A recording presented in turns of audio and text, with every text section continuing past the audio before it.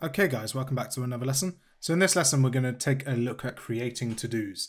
So there's a few things we need to do here. We need to create the to-do model, we need to create the to-do API route, and then we actually need to physically create and get to-dos via API routes. So let's go back to our code here. I need to make sure that I'm running the server, so npm run server in the terminal.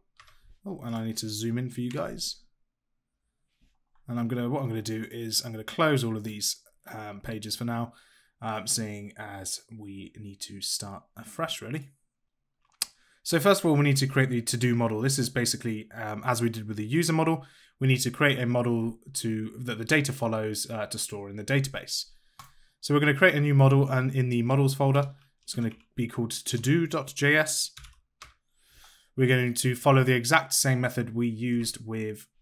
Oh, we've got an app crash already. What are we crashing for? Okay. It's because our server is in use elsewhere. Let me try that again. npm run server. Okay. Brilliant. So we are going to do what we did previously. We are going to grab the schema and the model from Mongoose. So require Mongoose. And then we are going to create our new schema. So const to-do schema is equal to new schema, round brackets, and then curly brackets insert, and then we'll enter in there, curly brackets inside. So we are going to basically define what our to-do model is going to look like. So the first thing we need is a user property. And this user property basically tells the database who the to-do belongs to. It allows us to grab a user's to-do via their user ID. So what we're going to do is we're going to use a new type. This type is going to be called, we're going to make use of schema with a capital S, dot types with a capital T, dot object ID. And this basically tells us that the type of this is going to be an object ID related to another document in the database. And we're going to add ref, which stands for reference. So it's referencing the user model. So user in there. Then what we're going to do is we've got the content. So this is going to be the content of the to-do. For example, do the dishes. So that's going to be a type of string. We're always going to need that, so it's going to be required as true. And then we need to mark whether a to-do is complete or not. So we're going to add a complete. And we are going to, that's going to be a type of Boolean. So that's going to be a true or false value. So Boolean, and we're going to send through the default as false. So it's by default, it's going to be incomplete. And then we're going to add a completed at property, and that's going to be a type of date. And we're just going to leave that as it is for now. And that basically means that when we complete a to-do, we can mark it with a completed at date. So I'm then going to open up some more curly braces after these ones, and we're going to add the timestamps as we did with the last one. So timestamps true. And then we need to export our model. So we are going to put a comment in there, export model. And then we're going to do const to do equals a model to do schema. So we're creating a model called to do using the to do schema. And then we need to export that. So module.export equals to do. Brilliant. So we've got our model set up already. That was nice and quick. Let's zoom out of that a bit. There we go. And then what we're going to do is, like our auth route, we're going to create a new to-dos route. So let's have a look. Inside routes, we're going to make a new file. It's going to be called todos.js. We need to import express. So const express equals require express. This is exactly the same as what we did in the setup for the auth route. Const router equals express.router. And then what are we going to need in here? We're going to need a number of things. We're going to need the to-do model. So const to-do equals require models /models/to-do. So that's grabbing the to-do model. That's going to be ready for later when we create our to-do. We need our requires auth middleware to make sure that the user is authorized. /permissions. And then const validate. No, we need to create our validation in a minute, so we can't import that one yet. And then we're going to describe we're going to do a test route again. So we're going to do our description. So at root, a couple of tabs. It's going to be get /API /to-dos /test And then we're going to do description, and it's just going to be test the to-dos root, and then that access is going to be public, same as last time. So then we're going to do a router.get request. It's going to be /test. It's going to take in the request and the response as an arrow function, and then we're just going to return res.send to-do root or to-dos root working. And then we need to do module, so we need to export this root, so module.exports equals router. So that's our to-dos root set up. We're now going to go to server.js. We need to import that so that our server can use it. So we're going to, in our import roots, const to-dos root equals require ./root/to-dos under lowercase there. So we've imported it. Now we need to make sure the app uses it. So app.use /API/to-dos and to-dos root there. Okay, so if I save that, then I should be able to go to Postman. Let's clear off some of these. We don't need that for now. And we are going to do a test request to localhost. Ooh, can't type. 5000 /API/to-dos. And then /test. So I do a get request there. To-dos root is working. Brilliant. So we know that is working. Okay, so we've got our to-dos root working. Now we actually need to make sure we can create a to-do. So we're going to copy this description. We're going to make a new root. It's going to be a post to /API/to-do/new. And it's going to be create a new to-do. And that's going to be private. You have to be logged in to create a to-do. It's going to be a router.post to /new. And we need to make use of our requires auth middleware. So requires auth. And then we're going to do an async request into an arrow function there. So as we did last time, and we need our classic try catch block. So if there's an error, so inside of our error, we're going to console log the error. And then we're going to return res.status. It's going to be a 500 because it's going to be a server error. And we're going to send the error.message. Okay. So inside of here, we're going to add validation like we did last time. But for now, we're going to create a new to-do. We're going to take the user's input. So it's going to be const new to-do equals new to do. So we're creating a new to-do document. And the user is going to be request.user.id. So that's using the requires auth middleware. It's attaching the user ID to our new to-do.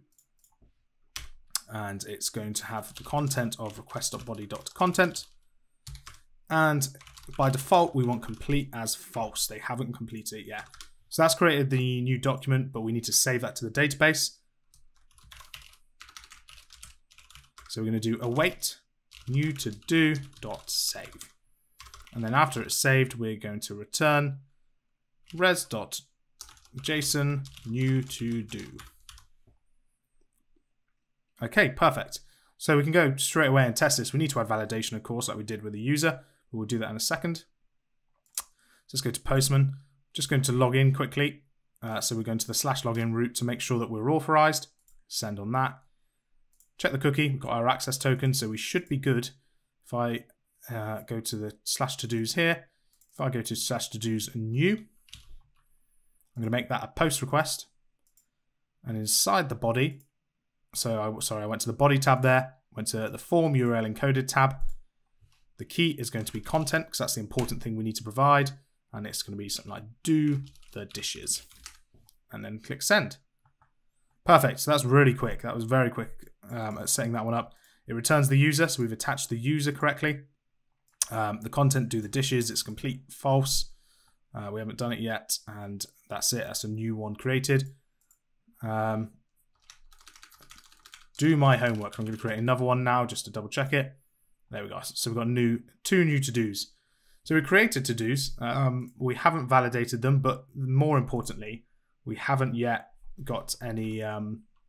We haven't yet got any way to kind of get that data back. So we are going to make a new GET request to return the current user's to-dos. So router, we're going to make a new root using the, we'll just copy and paste the description, API/todos/current. So that's going to return the current user's to-dos, and that's going to be private. And we are going to do router.get/current, and we need the requires auth middleware, and we are going to do an async request.response, open up the arrow function, and again the classic try catch. Console log the error if there's a problem. Oh, that's not how you spell catch. Don't know how I did that. Catch.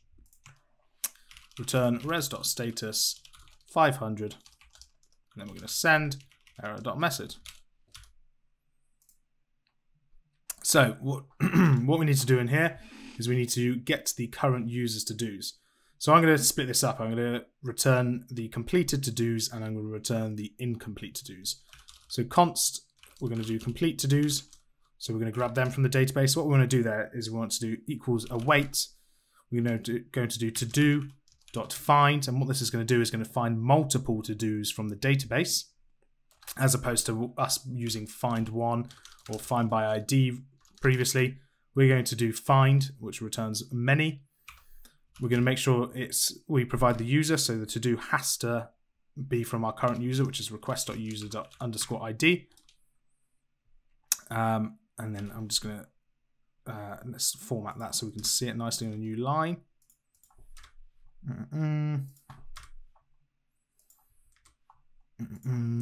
Right, so we're going to check for the user, and then we also want to make sure that the complete is equal to true. And then we can also add a .sort, and what this does is it sorts our results by some kind of whatever order we provide it. And I'm going to sort it by completed at -1, because when we set the to-dos to complete, we're going to store a completed at time. So I want them to be the completed ats, the most recent completeds, to the top of those results. And then I'm also going to grab the incomplete to-dos, so const incomplete to-dos equals await to-do.find. It's going to be similar. We're going to use the user, request.user.id, and then complete is equal to false. And then we're going to sort that by, this time, created at to -1, because we haven't got completed at the moment, because they're incomplete. We haven't got a completed at set. And then we are going to return res.json. Scroll down a bit. We're going to return an object. It's going to be incomplete. I'll do incomplete at the top. It's going to be incomplete to-dos. And then complete is going to be complete to-dos. Okay, so we've got that set up. Let's go to Postman. So that was very quick to set up that route. I'm going to make a new tab to HTTP localhost API /5000 /API /to-dos /current. There we go.